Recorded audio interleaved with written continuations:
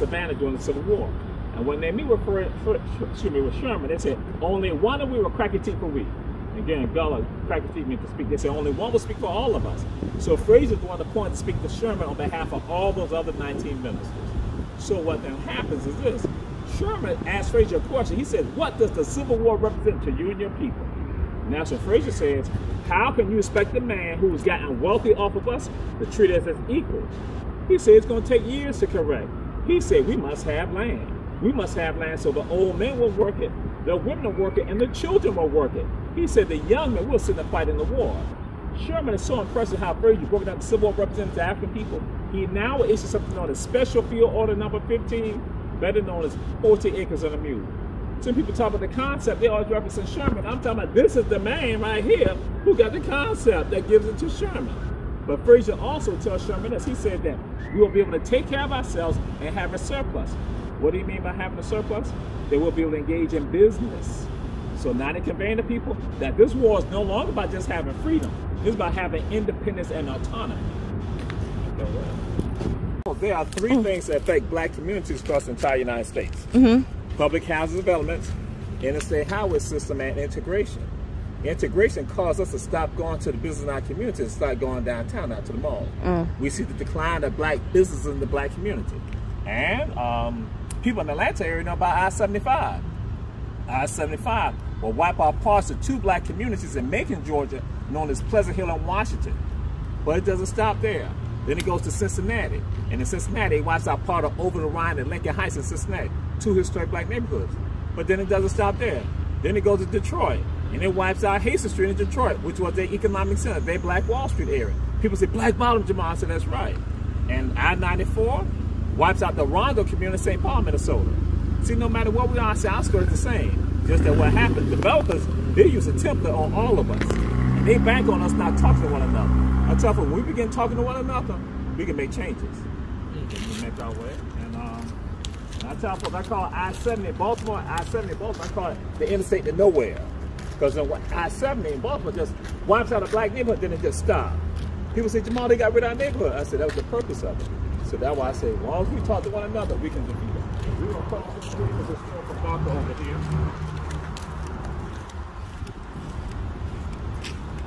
I see y'all radicals and stuff like that, all right? Good stuff. This historical marker is for historic First Bryan Baptist Church, which is the oldest continuous black church in North America. Now, y'all might be saying, wait a minute, I thought we just saw it. That's the 5th location for First African. This is the 4th location. Historic First Bryan, historic First African, all one church at one time. Split in the congregation in 1832. Because they got the two properties. One will keep the property on Franklin Square, other keep the property here in Yamacraw. So let y'all look at the historical marker. And when you said 4,000, that includes this church as well? You said 4,000 members. Well, right. Because what occurs initially are all of them together, and it's like over 2,000, 4,000. Then when they split their numbers, both of them go down there, a few of them remain right here. The overwhelming majority remain here. And there's someone on the market, people talk about his concept all the time, but don't give him credit for it. And it's fitting for us to be here right now for historic First Bryan Baptist Church. The land that we're standing on right now is one of the oldest pieces of property owned by black folks in all of North America. I ain't say Savanah, I said North America. Caribbean, Mexico, US, and Canada. This land's been in black hands since the 1790s.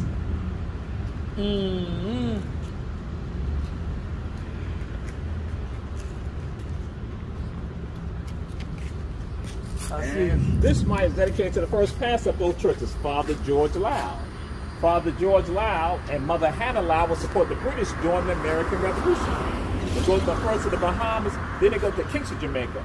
There in Jamaica, they start the first black Baptist churches in Jamaica. And I have black Baptists out of Jamaica, and Ross is going to say, man, our story tied to Savannah through George Loud. Because again, they bring what they call Ethiopian Baptists there to Jamaica. And so again, so this mine is here by black Baptist groups from around the entire country. That's why they got the state's name on it. Now on here, his name is spelled L-I-S-L-E. Generally, his name is spelled L-E-I-L-E. I can't explain to you why in 1960 they misspelled his name like that. This is the newest square in the city of Savannah. Again, this is the newest square in the city of Savannah. Now, when I shared it with some people, and I said this little square, so people do a compare and contrast. They see the squares over there. Those squares are 200 years old. This square, 2006. The grass that's in the square right now has been in this square for approximately just over a year. Just going on a year right now in the past 3.5 years. The fountain that's functioning right now, the fountain that's functioning has only been functioning over a year now in the past 3.5 years.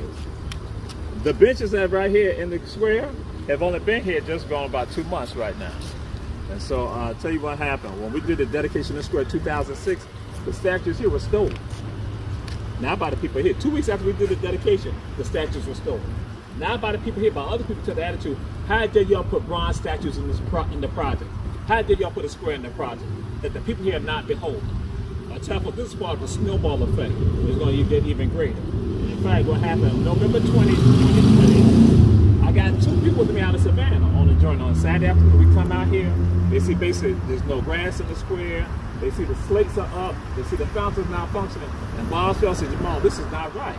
And so what happened, that he's been on the city of Savannah since November 2020, and some of my relatives here at his story, First Brian, that now basically bring this back into being. And so I'll let y'all know this, we're really not a tour company, we're actually a history company involved in human rights work. So we plant the seeds and empower folks to bring about change. So that's what occurred. So like I said, we're going to get a little greater. We're going to make our way. And Yamacraw is named for one of the 3 Native American groups in this area. Had the Yamacraw, the Yuchi, and the Yamasee. The Yamasee were on the South Carolina side of the Savannah River. That's why we have Yamasee, South Carolina. And the Yuchi people, we still use their language there for a place called Tybee Island. It means salt in the language of the Yuchi people, Salt Island. So over here you can see some of the history of historic Yamacraw. And here you see historic First Brian Baptist Church right here. Everything else has been torn down. You see the black dirt. See I stand above the black dirt right over here. Over here, you see children going around a maypole on a May Day celebration right here. And then over here you see African American boys with the chimney sweeps right here. You see European history over here. See the Native American history over here. Y'all see it? It's been ongoing damage to the square from 2006 up until September 2021. Yeah. So what the deal is this. What you want to do, you don't want to empower the people here. You want them just to see a concrete jungle. So then, well, also the representatives show the folks community, show them history, show them that it was more than a concrete jungle. That's why I say ongoing damage from 2006 to September 2021. Yeah.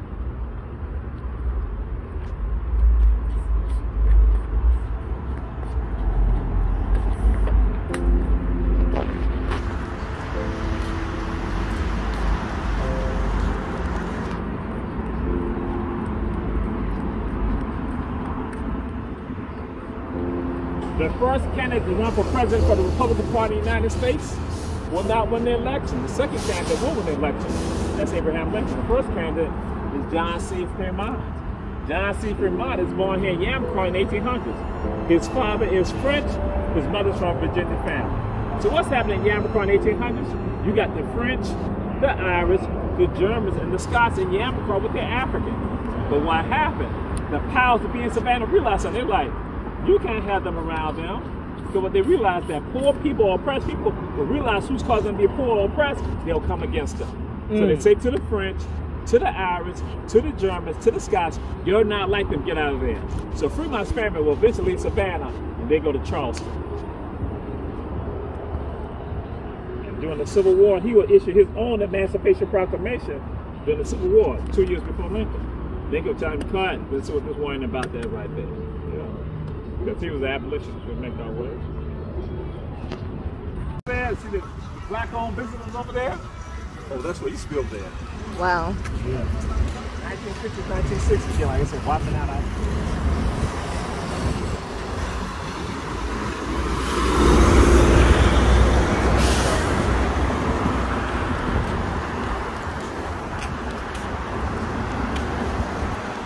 Most of the Savannah, when they hear Yamacraw, all they can think about, all they hear Yamacraw, their mind, is a public housing development. They never think about homes and businesses that are right here that were owned by us.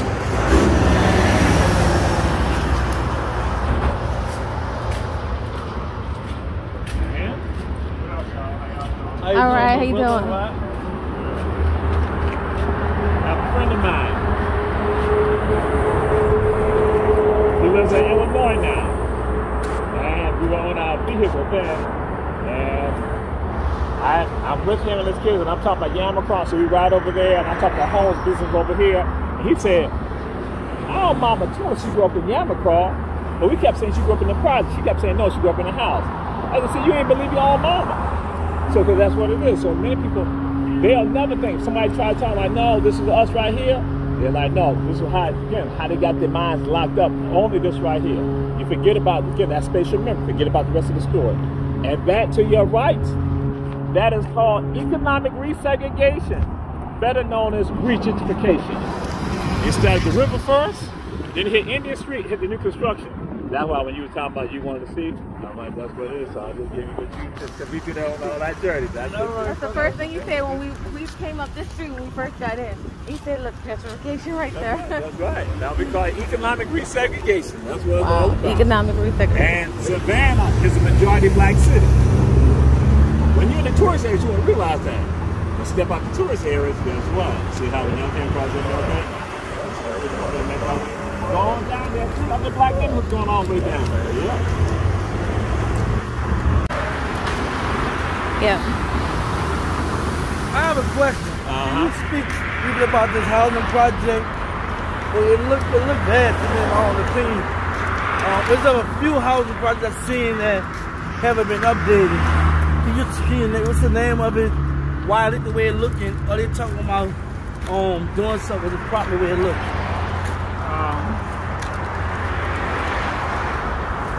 I don't know why you gotta be like that. I don't know why you just gonna roll with it. But hold up, before you go any further, I'm from New Orleans. We got a bunch of projects that was like this. They tore them down and they made it look like something. Unfortunately, a lot of people were pushed out. They can't afford the standards and everything required. It became harder, so that wasn't a good thing for us. But he won't even let me do what I need to do. All right, you want to do He just Jump the gun. He just refuses. That's why I couldn't do interviews. That's why I let you talk. We let you talk. That's why we're going to walk to the plaza right now. We're going to walk to the plaza and make our way. We'll have some conversation about we'll walk to the plaza.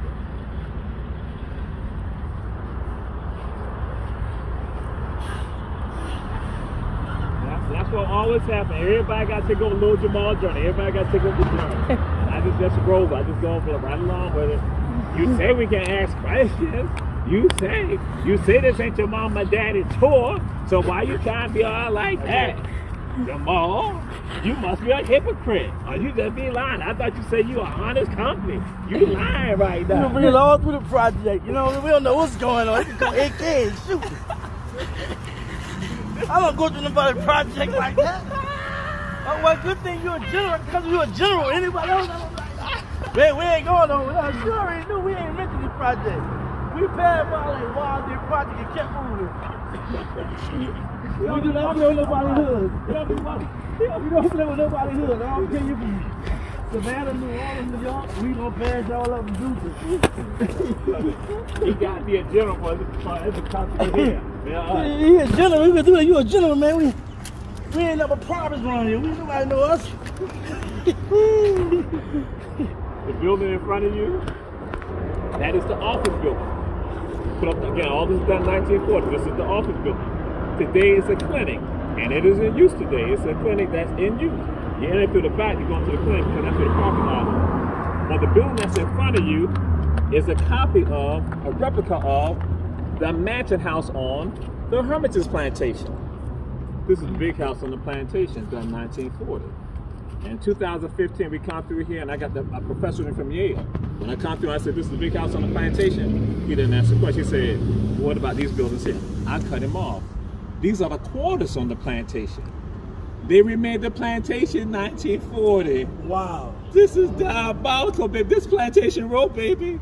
So they wipe out an independent black community, recreate the plantation in 1940. You can't make this up. Wow. So they're hitting the psychology saying, this is all that you all are, this ought to shall be. So what happened over there in 2006, like I said, that's a snowball. That's what they've been hitting us since 1940. So this is a plantation. This is a replica of the plantation. Well, the plantation was right there. No, the plantation, no. The Hermitage was down the river, but they wiped it out. They got rid of the Hermitage, but guess what they said they're going to do? Oh, when they said we're going to put up some projects, this is all we know we're going to do. We're going to take over that black community, wipe out, take the homes from the black people over there. Then we're going to give them a public house development that looks just like the plantation. They want to say, if these buildings were single-story buildings, you got the exact quarters in the plantation. So I said, this is diabolical. That's why I said, I just want, you asked me that question. I want to come over here, and I want you now to see how this thing is destructive. You can't make this stuff up. So here you go, leaders of politics, leaders of religion, leaders of finance, leaders of business, leaders of education don't have a clue about this until they take a journey with me, or when I do a presentation. They're like, oh my God, Jamal. So I said that this ain't no accident right here. This was intentional. So they wipe out a black community to recreate the plantation. Unlike other places in Savannah, we got no plantation museums here. But I had somebody gonna say, but we got to recreate the plantation. Yeah, that's what I'm saying. This is what this, and so why I have you walk through the plaza? It's just like how it was on the plantation. That you got this wide open space that people then walk up to them houses like that. They remember the whole thing. Sure. Yeah. They had some entertainment. The entertainment was performed by a group called the Hermitage Singers.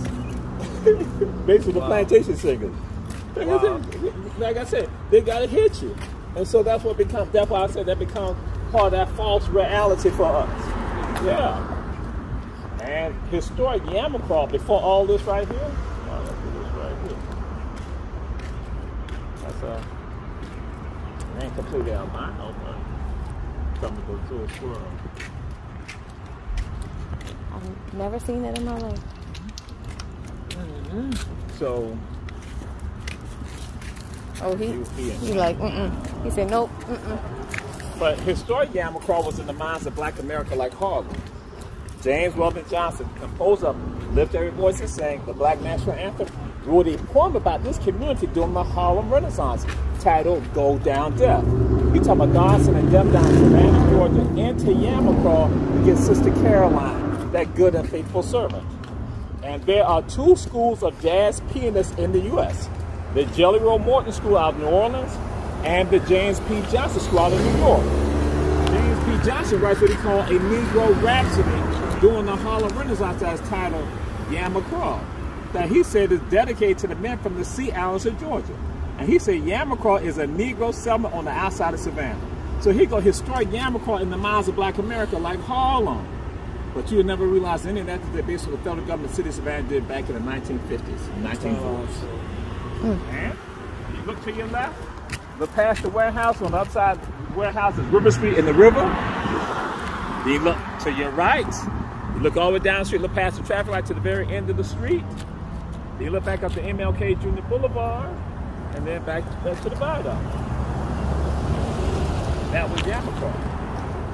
So it was a huge black community. Yeah. But you ain't realizing any of that right now. Yeah, wipe it on out. So this is a huge black community. And there is a child that was born on St. Simon's Island, Georgia. St. Simon is 50 minutes away from here, right on the coast.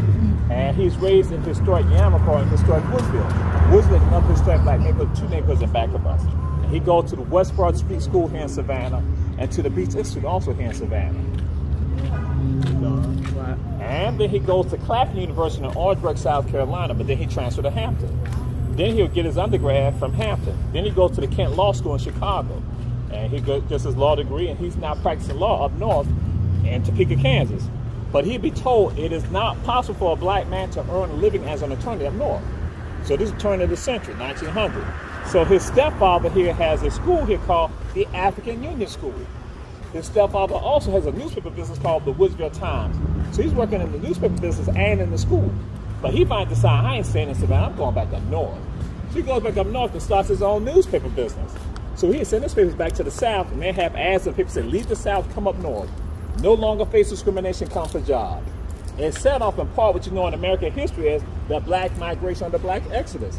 The newspaper is the Chicago Defender newspaper, founded by Robert Senstack Abbott. Robert Abbott will now help cause 1 out of 7 black folks to now leave the South and go up north. They go to Danbury, Hartford, New York, Philly, Detroit, but he want to get folks to come to Chicago. He called it the Great Northern Migration. So when they go to Chicago, they go to a historic black neighborhood they call Low End. Today they call it Bronzeville. And in Bronzeville they have children. Then the children have children. Then some of the children move out of Bronzeville into Hyde Park. And in Hyde Park, they'll meet a man right next door to Harrow's Chicken Shack. Elect him state senator in Illinois, Barack Obama. And in 2016, I have a member of the Sinsack family with me. And she said, Jamal, you tell people that?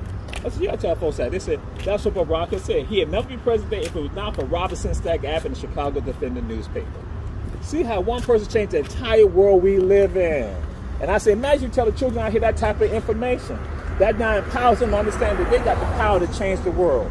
But if you don't want them to get that information, then guess what? You let the conditions here go down. And so now to go to something else you say about what the condition of the place, the Housing Authority of Savannah was given $2.3 million to renovate here. And you see the renovation? You see the renovation? Y'all see the renovation? Hell no. The Housing Authority of Savannah is looking to upgrade a longtime public housing complex downtown. Demolition plans are in the works for Yamacraw Village, built back in 1941. WSAV News 3's Ricardo Lewis went to that neighborhood tonight to check out the conditions firsthand and has a look at what's next for the project. I feel like they just need to go ahead and tear it down and build it back up. Neighbors who live in this area say they're tired of living in homes that are 80 years old. Elizabeth Halbert recently moved in. Everything's falling apart. Ceilings, just the whole nine. She says mold is an issue, her doors and windows don't lock properly, and the bathtub is falling apart. This is what it be in your bathwater when you run in the water. A physical needs assessment done by the Housing Authority of Savannah has the board agreeing on demolition. The Housing Authority is hoping to submit an application for demolition to the U.S. Department of Housing and Urban Development by late summer or early fall. It would take $40 million to bring the current 315 apartments up to a quality standard. HUD says when it costs that much, your property is eligible according to Section 18 for demolition. I think the ball was dropped by the Housing Authority. District 2 Alderman Dietrich Leggett believes as time has gone on, upgrades should have already been happening. What we have here is a form of what we say demolition by neglect. And when I use that term, and the definition of that is just don't do nothing, allow it to dilapidate, and the powers that be will just get tired of looking at it and we'll sell it or we'll tear it down. Davis says the Housing Authority has not neglected these homes. There just hasn't been enough money coming in from HUD for major repairs. The requirement is that we rehouse everyone who lives here. Families that have lived here for more than 2 years are eligible for a voucher, and those who have lived here for less time will be placed in current public housing. In Savannah, Ricardo Lewis, WSAV. Other people will call them out about that. That alleged, that was it. They $2.3 million. You see boarded up structures and all this around here? Yeah. So but that's what it comes down to. When people are trying to destroy the folks here, and they even sometimes they begin to look like you. When I share some of y'all, I say even people look like us don't respect us. And I said because they don't love themselves. That's why they do that. That craziness.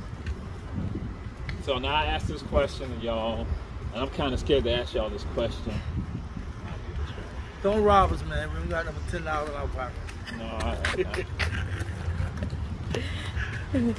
this one here, he bring that knowledge stuff here. I said, I gotta ask him a question. He said, don't rob us, man. We ain't got the $10 in our pocket. They ain't even that. Just because we in the community with us, with black folks, boy.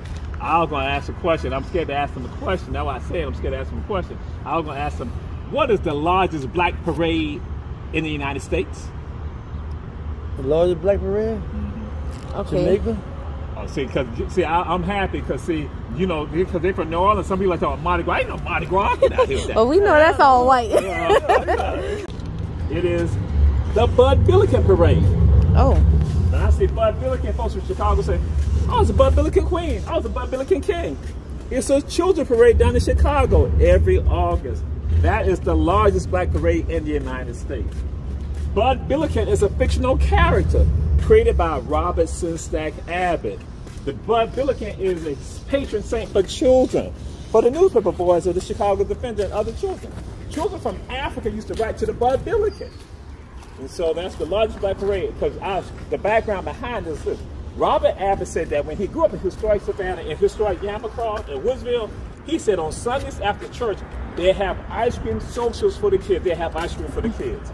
So what he understood, for us to thrive and survive as a people, you got to take care of the children. And so I have people from Chicago. I say, y'all would never thought y'all tied to the project of Savannah, did you? Yeah. We're going to make our way on back. But Ben Franklin was a supporter of the colony of Georgia and an agent for the colony of Georgia. Just like other squares have nicknames, I give them the square nickname of Haitian Square.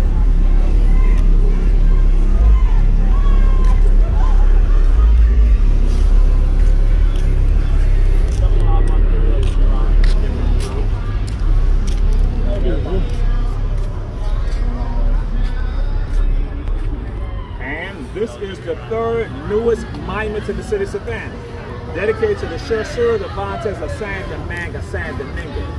San Domingo, San Domingo today is now known as Haiti. Between 500 and 800 of Franchi, free men come from Haiti and fight in the American Revolution for the United States to become a nation. School kids in Haiti know what happened in Savannah, but most Americans lived there all their lives and died and knew nothing about it. And what did they fight?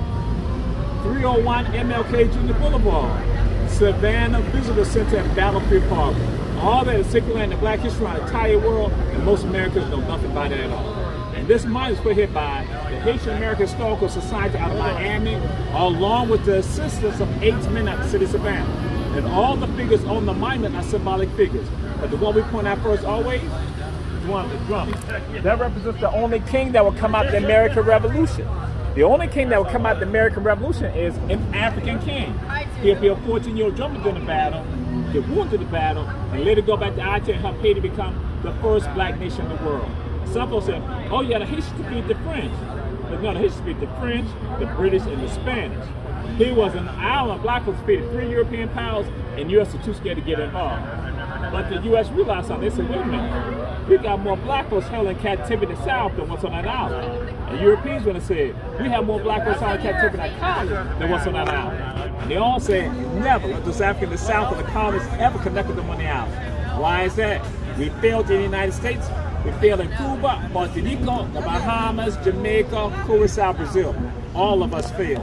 The only black folks who won their freedom in the entire Americas were the Haitians. People never understanding why Haiti has been treated the way it has for 200 years, representing an ideal for the Africans and Americans. If you stop fighting for your freedom, you win your freedom, you unify, you have a nation state. So we're making Haiti pay since 1804. And the drummer represents King Henri Christophe, the only king that will come out the American Revolution. What we tell folks is, we are the only tour company in Savannah that can say that we're connected to miners in the city of Savannah. I was one of the 8 men in the city, bringing this monument to the city of Savannah. They've had me go to Haiti, Miami, other parts of Florida to get the history. They use me as a model for the figure that's in the back with the rifle pointed in the air, representing the historian, the one who must tell the history. I tell folks, I don't throw that as a brag, but to show people this, when you know your history, it will take you to a place you can never imagine.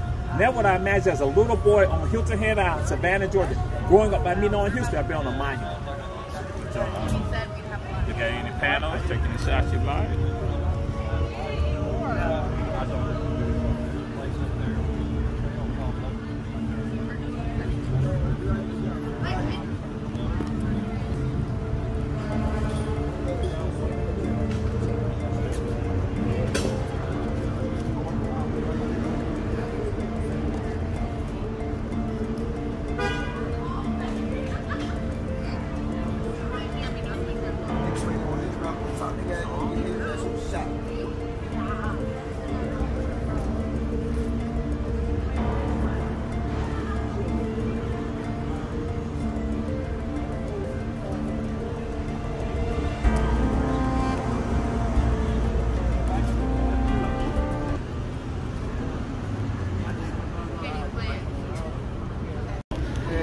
Hi. Hey, thank you.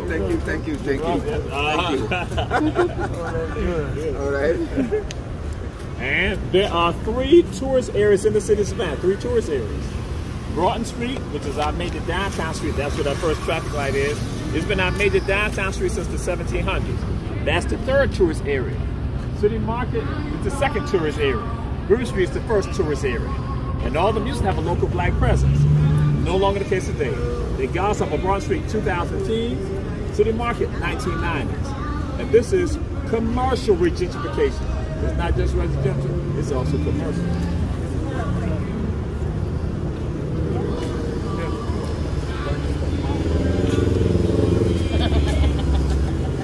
City Market was an agricultural area before it was turned into a tourist area.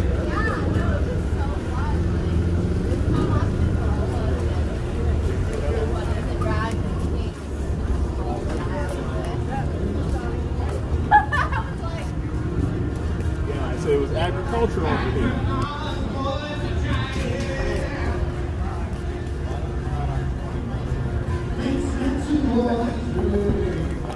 Black folks are also the buildings here and business in City Market.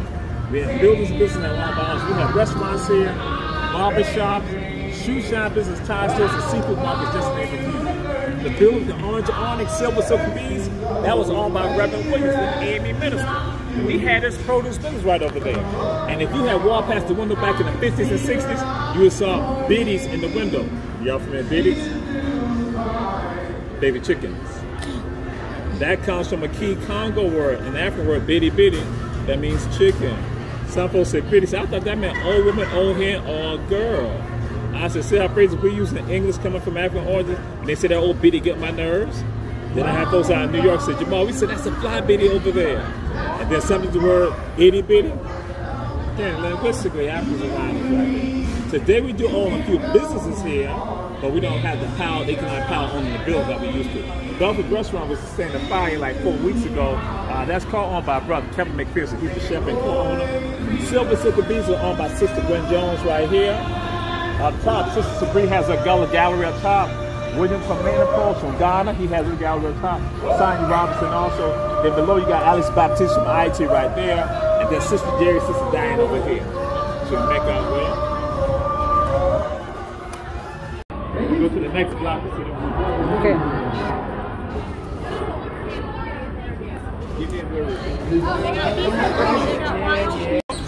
That is Johnson Square. Johnson Square is the largest square in the city of Savannah. Banks have been on Johnson Square since the 1700s. So it had the nickname of Banker Square. And the block of the Andaz Hotel, the Blue Green Condo, the parking garage, entrance over there, that's where they have brokers and speculators. And to your left, you see the parking garage, the parking lot over there. So over there, now the parking garage over there too, that's where they have brokers and speculators. The Golden Brown building was a bank right there and a broker business right there. And City Market today, like I say, consists of 2 blocks. But the original City Market was on the square. It was a large 2-story structure. But they tore it down in 1954, put up a parking garage, then tore that down, created this green space we know as Ellis Square today. Tore this down, created this green space we know as Ellis Square today. And if you had come into Savannah back in the early 1900s, you've been told by African Americans not to walk in the most evil area in Savannah. As most Savannahans, where it's the most evil area, they don't have a clue. It's the block we just walked through. Just like the day when you have a house closing, you have attorneys, banks, and real estate agents involved in the sale of the property. Well, then involved in selling of Africans. You have attorneys, banks, brokers, and notaries involved. The sale of Africans alone in Savannah in 1862 brought in over $2 million between attorneys, banks, brokers, and notaries. We're talking about $2 million in 1862 terms, which is $53 million in today's terms. And that's why I tell folks, the wealth of the United States is tied to Africans. Not about what they grow, but to who they are, human assets. And see that 3-story brown brick building right there? On the 3rd floor, there's another Negro Mart right there. Another Negro Mart is right there. And on the 1st level of the building, there's an African man who is hired out. And in fact, you all know who he is. Whenever you hear about African being hired out, you have to say to yourself, that's a person held in captivity that's operating their own business. And the man, like I said, who has his own business right there, he has a butcher shop and grocery store on the 1st level. You saw his name down at First Bryant. That is Reverend Ulysses Houser. He has his own butcher shop and grocery store right there.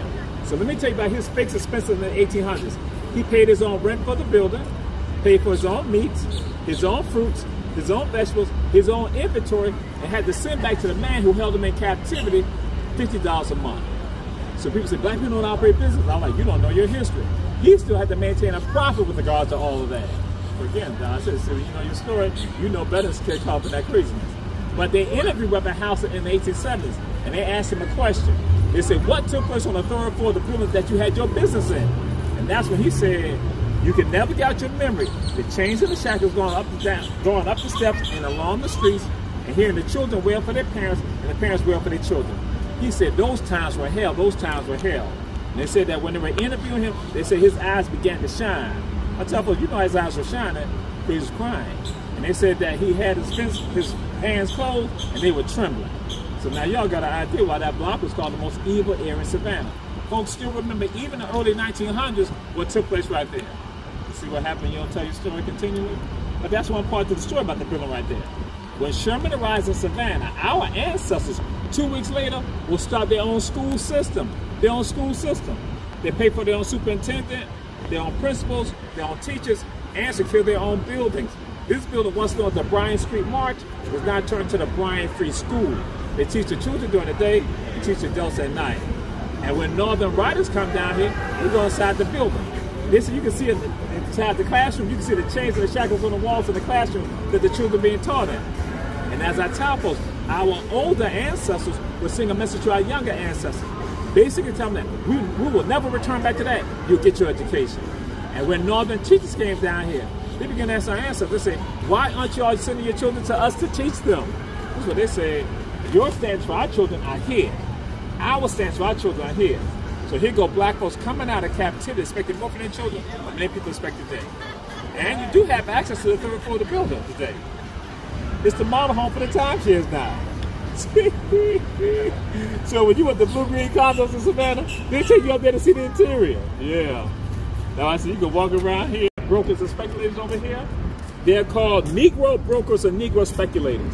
Some people say, oh, they were black. I'm like, no, they're involved in selling black people. So no matter what they tell you about Savannah, they tell you that Savannah is the cotton capital of the world. We're the cotton capital of the world. But guess what? Savannah makes millions of selling cotton. But Savannah made more millions of selling human beings. Again, you're making millions of selling cotton and lumber, but guess what?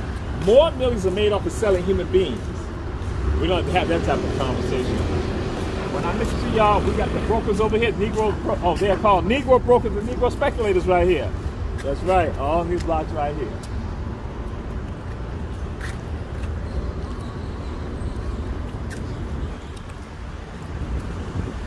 Yeah. All these buildings to your left and to your right, they're all new construction, 2000, 2010s. All this to your left and to your right, 2000, 2010s. We're making our way to the water now.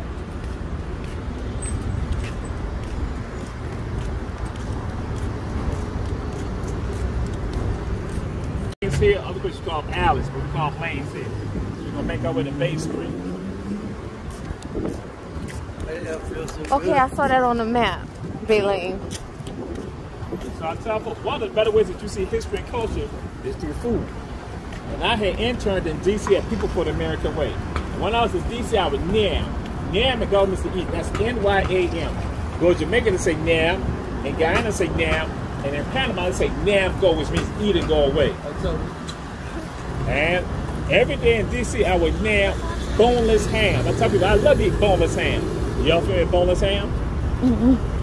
Yeah, what is that? What is boneless ham? What, boneless ham? Yeah, boneless ham. That's swamp. That's fish. Watermelon. Here's the name go. Got a cell phone that this right here.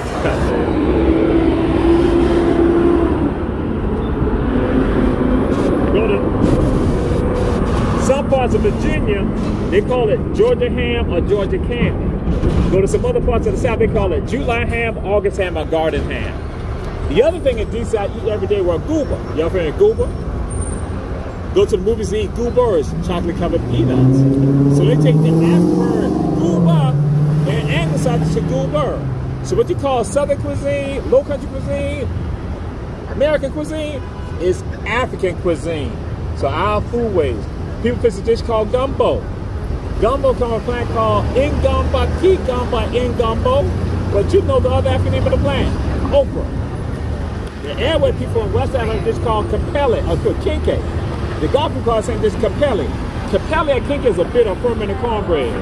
And in Kenya and Uganda, they have a plant called sukuma wiki, which is equivalent to greens.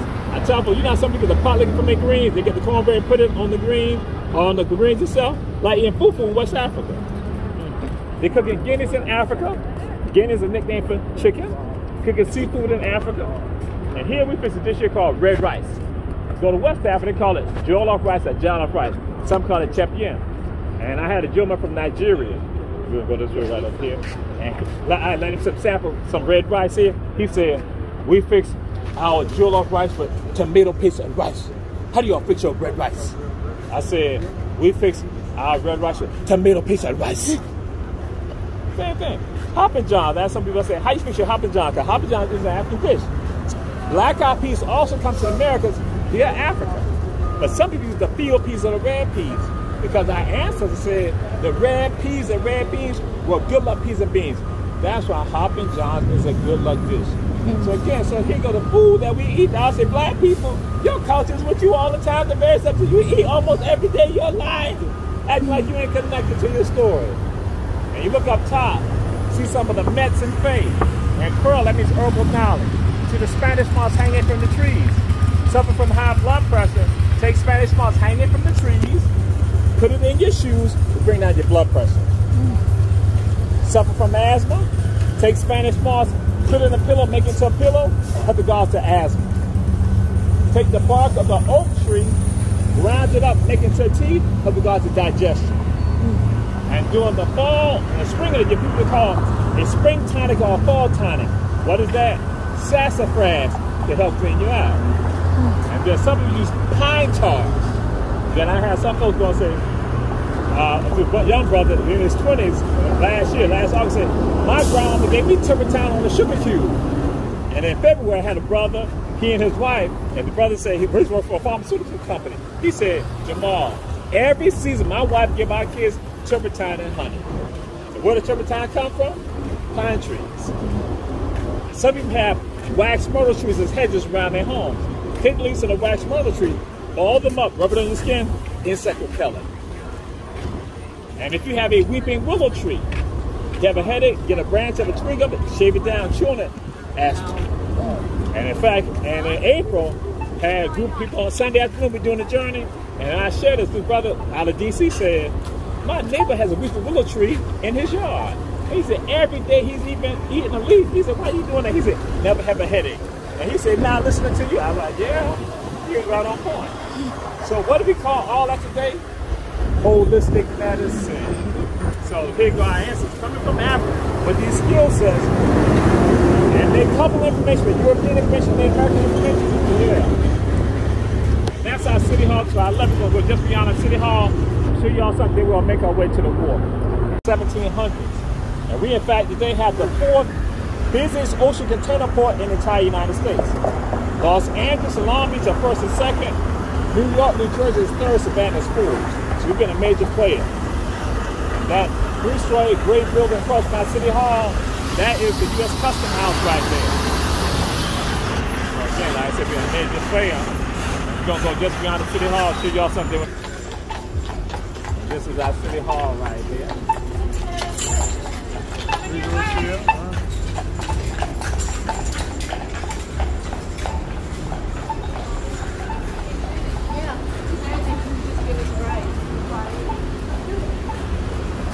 The first street in Savannah is River Street. That's the first street in Savannah. The second street is Factor's Walk. Factor's Walk is on the side of the wall right there. It's a street of Savannah, all their lives have died. You don't know why it's called Factor's Walk. In a couple of seconds, you might wonder why it's called Factor's Walk.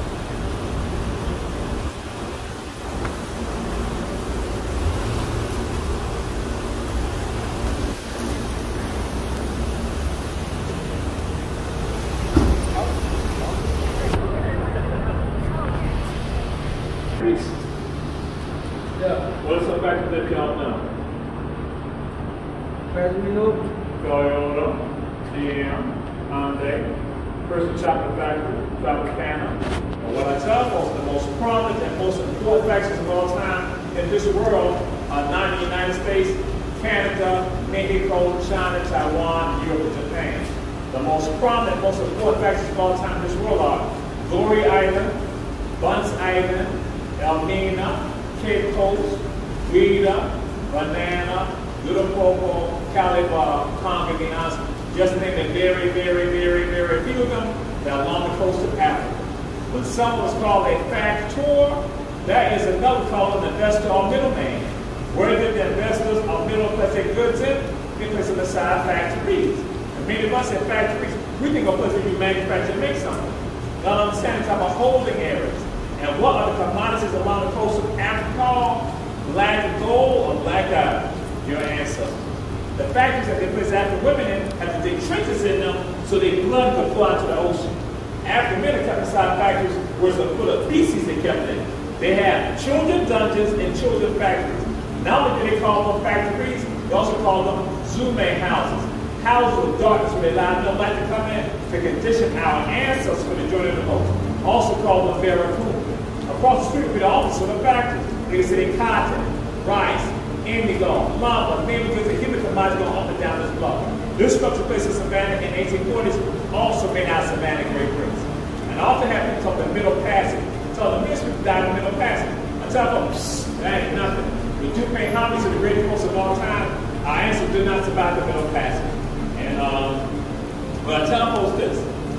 If you went into a village, took a family 10 out in Africa, 1, 2, 3, 4, 5, 6, 7, big. 1, 2, 3, all the other surviving to the factories. Then 1 or 2 go down in the passage. So I tell people this, if you see a person of African descent, only the best of the best survive, and 2 few black folks in the Americas understand they are descendants of the best of the best. I said, when you understand that, you carry yourself differently, treat each other differently, so you treat yourself as your brothers and sisters. And I had a family of 8 that picked up this going on back 6 years ago. I came from Pickle this so they came inside here. So they were behind. They went behind. They on the outside going, King Coast, King Coast, King Coast. I'm like, okay, our family good names. Supposed to be down in West Africa. This is Jamal. We just went to Cape Coast last July to the Touré. This is Cape Coast. Reminds us of our own nation. So what I tell folks is, if you never make it to Africa, there's a place you can come to in the U.S. and see something reminiscent that your ancestors saw in Africa here in Savannah, Georgia. And that's what I used to share that I have with Antigua, St. Croix, St. Lucia, St. Kitts, Puerto Rico, Tortuga, St. Vincent, and Monster, all of us called just around the Caribbean. And the placards in the car located all along here, I tied to one of my tours with kids. For 9 years, I brought kids inside here. The kids started saying, why are cars parking inside here? This should be a place of respect and reverence. And guess what then happened? 2 12-year-olds and 3 14-year-olds, African-American males, go before the city council of Savannah and make all that happen right there. Coming to young people, I said, when you give them history, they will soar. When you give them mythology, that's when they tore them the tag. And in 2017, the state of Georgia gave those 5 young black men a preservation award.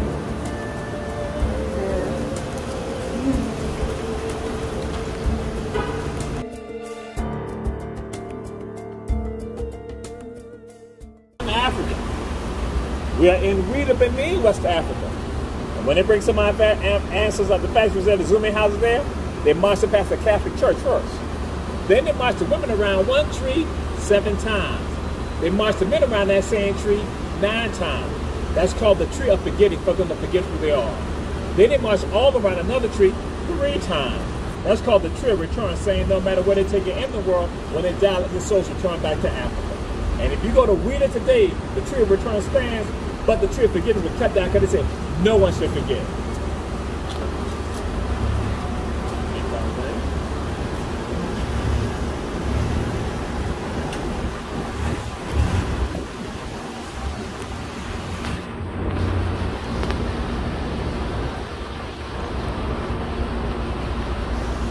And we're still in Africa.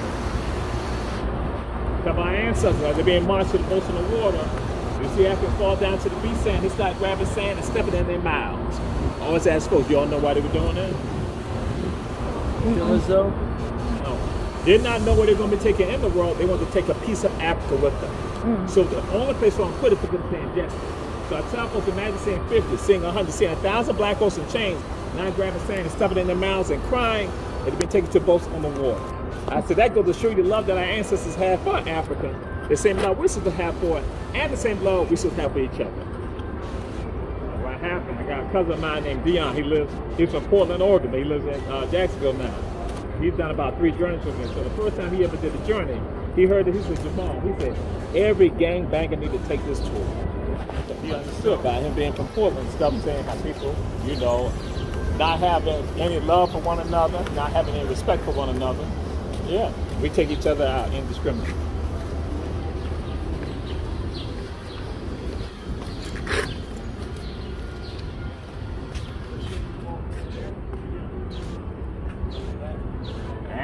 This is the African American Family Monument, dedicated to the African family in America.